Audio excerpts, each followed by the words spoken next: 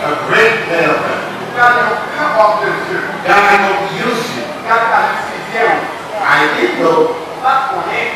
I passed here, I lived here in this orphanage. I was learning a lot of things from him. He didn't know.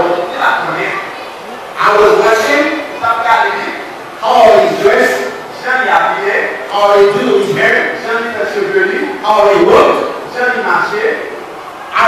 He's so spiritual. And then I said, one day,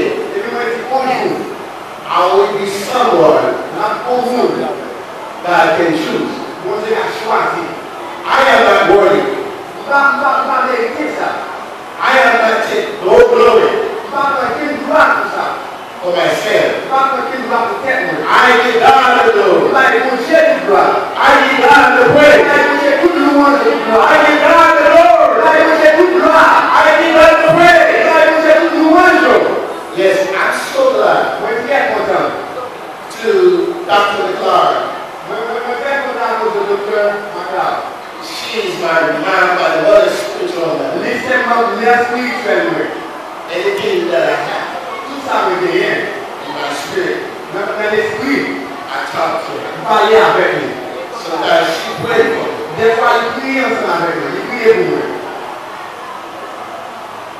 I tell her all my problems. I tell her how I can help my spiritual man. She says, son, don't worry about it. Even I don't have the money, God will send me to people that can handle that. And I will be doctor. I will be politician. They will do the work God wants to do for the people of Haiti. It is so marvelous that I see I met Captain Gerard. And immediately, he speaks to me. He writes so many books. And the same day I talked to him, he was like, I know him from 3 years ago. Since he had informed me, he started talking to my life. He started talking to the people of Haiti. And I quoted to him as a brother. And he loved me. I love him. After that, Dr. McLeod told me about Douglas Julien Watson.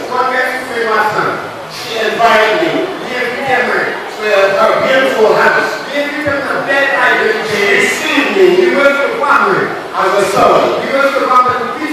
I am so honored that she was received me. I was given in the name of Jesus and in the name of the bishopship.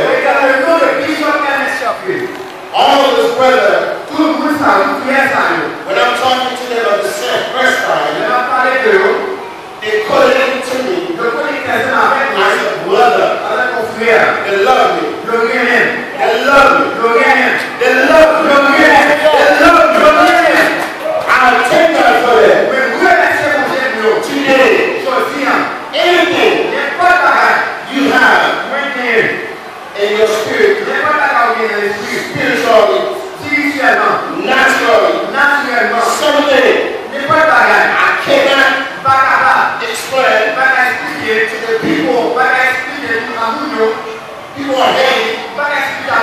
I told the doctor, anything that is going to free the Haitian people, he's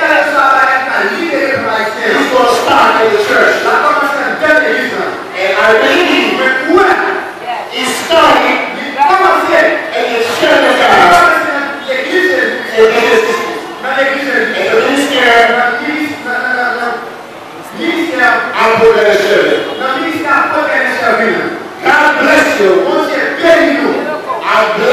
show